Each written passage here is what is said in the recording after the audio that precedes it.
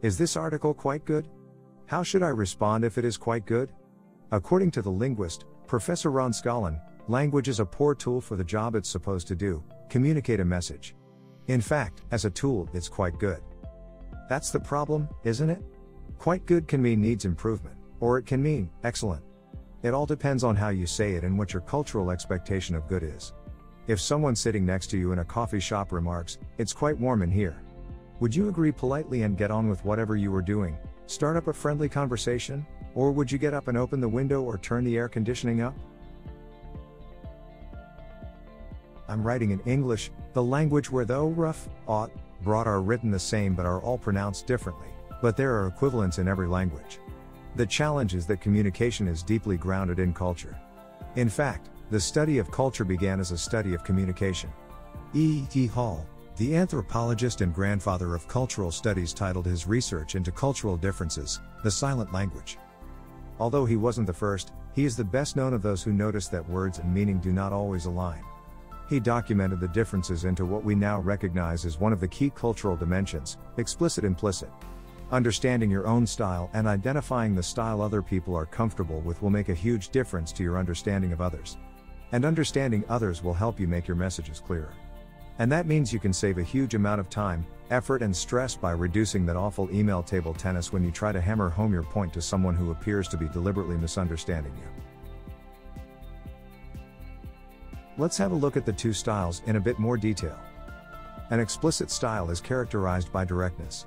In most cases, the words convey the intended meaning, and the choice of words is important. To reduce confusion, explicit communicators will probably use a lot of words and give plenty of details.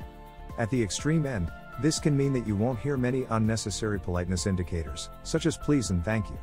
When giving feedback, an explicit communicator won't tone it down or consider mitigating the impact of their words. An implicit communicator relies much more in the context around the actual words to infer meaning. Not just body language, but the imprecise HMMs and ahs that you can hear in conversation can be loaded with meaning and importance. The relationship between the two communicators also has an impact on how the implicit communicator derives meaning, their shared history and power relationship. Silence is just as important as saying something. Once you can recognize the styles, it makes it easier for you to ensuring that you don't miss the opportunity to maximize the potential for understanding. We can never guarantee that people listening to us understand what we want to say in the way we intend it to be understood.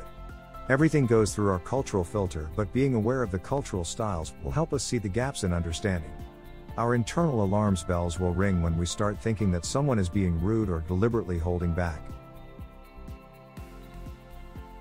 There are some very simple things we can do right now to raise our cultural intelligence when communicating.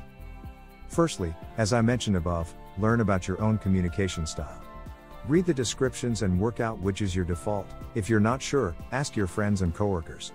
Which style do you resort to when you are under pressure or stressed? That is the one that is most likely to be your most frequent style, the one you use without even thinking about it. Secondly, look for and listen for the clues that tell you how the people around you are communicating. Don't expect them to be consistent, but you can usually tell. If you think someone is being more implicit, then you may need to ask more questions to clarify. Using a question funnel to follow up. General open questions: what, when, how, why, where? These help you get the general idea of what is going on and get the speaker to rephrase what they are talking about.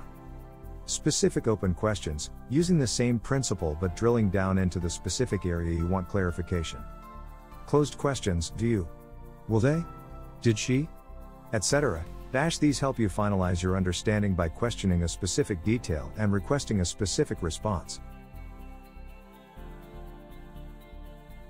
Subscribe for more, and visit countrynavigator.com for full blogs.